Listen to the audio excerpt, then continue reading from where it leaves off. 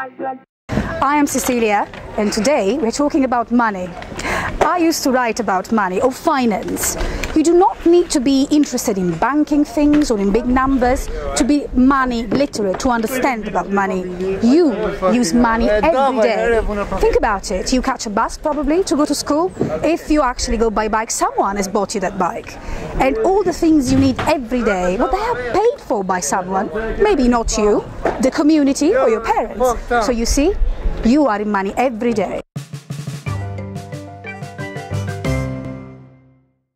But even if you do not get any pocket money and you never use money, you already are part of a money system.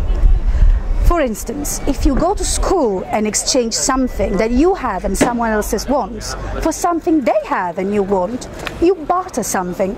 I want to barter this sticker. Here's my sticker. Thank you. Thank you.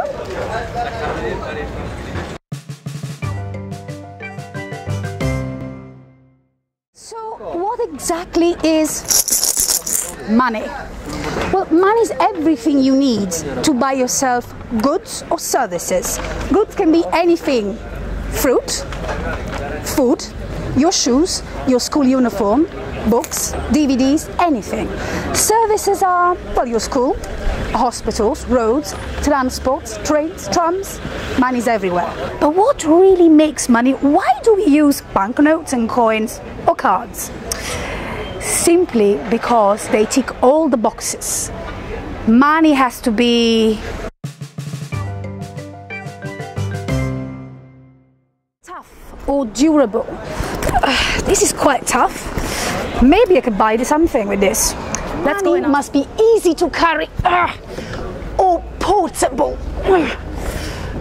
Money has to be easy to split, so to divide. Perhaps I could buy some strawberries, this card. I know, I'll split this card in two, and I could use one half to buy oranges and the other half to buy strawberries. It's not working, is it? This card cannot be money.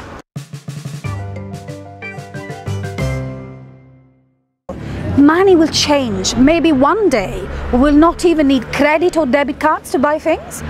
But one thing is certain, we will keep shopping. We will still need things. We will have to pay for those things. So money will still be everyday stuff for us. It's good to know a little bit more.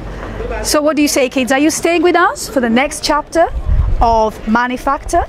Next time we're going to find out what you can do with your money. Stay with us, OoberKidsRepublic.com.